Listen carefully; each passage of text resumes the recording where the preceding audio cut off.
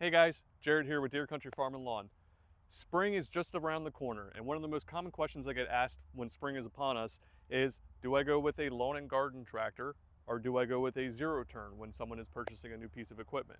Today, we're going to take a look at the basic differences between the lawn and garden tractors and the zero turns to help you and your equipment buying purchase.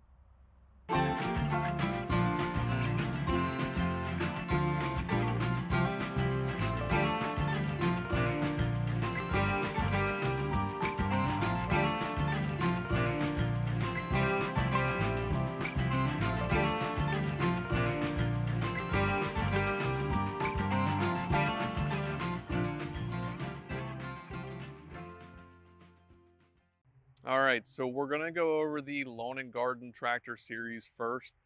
Lawn and garden tractors are available all the way from your small style lawn tractors up to your capable, more heavy duty style garden tractors.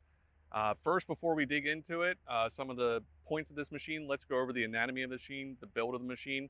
Lawn and garden tractors are what we are most familiar with. They've been out for decades now. You have your engine up front, you have your operator station right here, transmission is in the rear. Your steering, of course, is done by a normal steering wheel. Everyone's more accustomed to that, which will turn the front wheels. They do have four-wheel steer variants, which do turn the back wheels. It cuts down on your turning radius. And they are mostly all hydrostatic nowadays, which simply means a forward and reverse pedal for your forward and reverse movement of the machine. There are very few models out there. I think some other manufacturers do make some gear drive still, but the majority of all ones you find on the market will be hydrostatic. Other features of lawn and garden tractors. They are rear wheel drive. Some garden tractors will have differential locks on them, so they will have a positive rear locking differential as well as four-wheel drive options available in garden tractors. So that gives you the capability to be able to handle rougher terrain. If I have customers who come in and they're talking to me saying that they live on the side of a mountain but they need to mow it, normally garden tractors with a heavier duty transmission and the four-wheel drive really comes into play with that. So looking at your terrain when you're deciding which direction to go is always kind of key point on that. If you have extreme hills, if you have rough terrain, lawn tractors and garden tractors are going to be able to handle that better than something like a zero turn. So let's talk attachments of these machines. Attachments on lawn and garden tractors open up a bit more than something like a zero turn. So on a lawn and garden tractor, if you are thinking for snow removal or you want to do anything along the lines of any kind of ground engaging work with a blade, or maybe you want to do a little bit of leveling, these tractors do have the ability to have snow blades on the front as well as snow blowers. So this opens up, the possibility for other attachments and other versatilities for these machines themselves. Let's talk about attachments for the deck. So if you're thinking, hey, I want to mow, but I also want to mulch, that's available on these tractors. If you're thinking, hey, I want to mow and I want to bagger systems are available for these models. One advantage of lawn and garden tractors is if you are looking at something like a larger bagger system on something like a larger garden tractor, the hoppers on garden tractors tend to be larger than something like a zero turn. So you get more capacity out of these machines. Going into capacity as well, if you are doing anything like pulling heavier loads, compared to something like a zero turn, a lawn and garden tractor will normally have, at minimum, a couple 100 pounds more pulling capacity than something like a zero turn, just because of the build quality, the transmissions that go into these specific models. That's some of the basic intro parts of the lawn and garden tractors. Let's hop on a zero turn here real quick and talk about them. Let's talk about zero turns. So zero turns have been on the market for a while now. They're definitely more recent than something like lawn and garden tractors, but really let's go over the anatomy of these machines and how they're designed compared to something like a lawn and garden tractor. So zero turns, as you see here, can come from your small models all the way up to your more capable, almost commercial style models. As of the anatomy of the machine itself, you normally have just an open platform up front. Some models do have their deck extended out further in the front. Your deck's usually in the middle of the machine right here. Your operator station is right here. Your engine and transmissions are in the back of the machine. So unlike a lawn and garden style tractor where you have the engine up front and the transmissions in the rear, everything in a zero turn style, at least this style right here, is housed in the rear of the machine. So one thing I will say about these machines is they can be a little rear heavy. As of your steering, on a lawn and garden tractor, we went over that. It's a normal steering wheel style that moves those front wheels. The front wheels on a zero turn are like grocery cart wheels. They're just caster wheels. They just allow you to spin around. All your drive and your traction is done by your rear wheels right here. How that's done instead of a steering wheel is you do have two hydrostatic control levers here. And yes, I did say two because you do have two transmissions on these machines. You do have one transmission that is controlled by one handle, which then controls one wheel.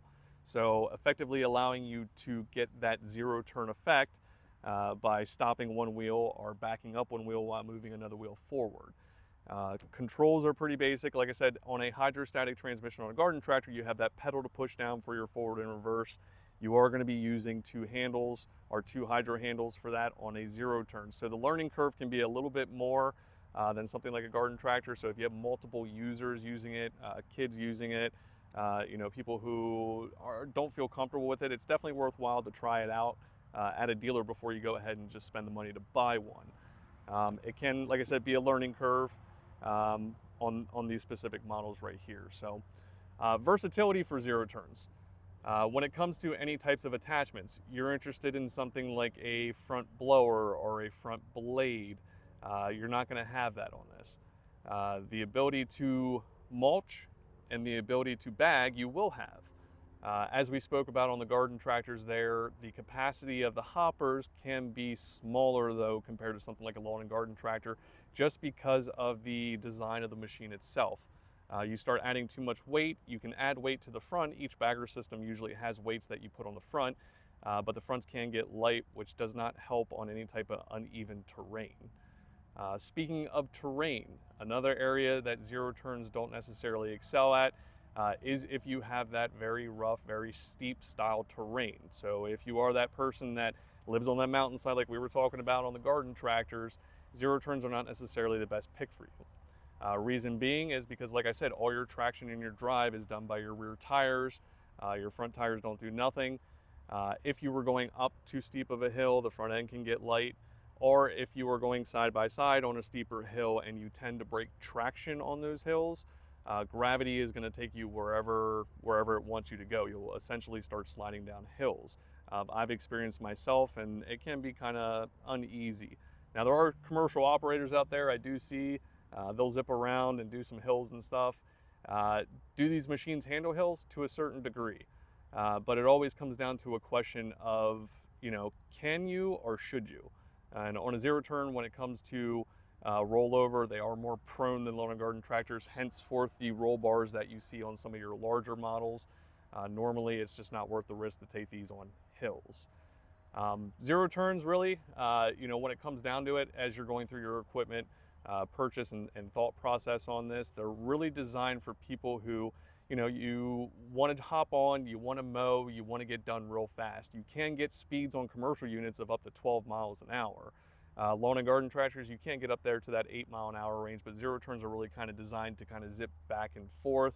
Also, if you have a lot of obstacles in the way and you need to get around trees, it's very handy once you become familiar with the operation of the machine to be able to do something like that. So like I said, customers who are looking to get on, mow, get done fast, the ability to mulch, the ability to bag, and you don't have extreme terrain, zero turns are usually, you know, a good bet if that's what you want to do. If you're looking for more versatility, that's when you should turn your direction a little bit more towards the lawn and garden style tractors. Okay, so we've discussed some of the differences here between the lawn and garden series tractors and the zero turns. Some of the basic information, there's always, of course, more that you can talk about with these machines. Always recommended to visit your local Deere dealer or your local equipment dealer in order to talk to a professional salesman to fill you in on some additional details on that. But hopefully this basic information gives you a good quick overview of, hey, should I be looking more towards a lawn and garden tractor, or hey, zero turn kind of fits my needs and I think that's the direction that I want to go. So hope you found this video helpful. Hope you like the information that we provided here. If you did, don't forget to hit that like button down below, subscribe to our channel. We're going to be putting out more videos here at Deere Country Farm and Lawn.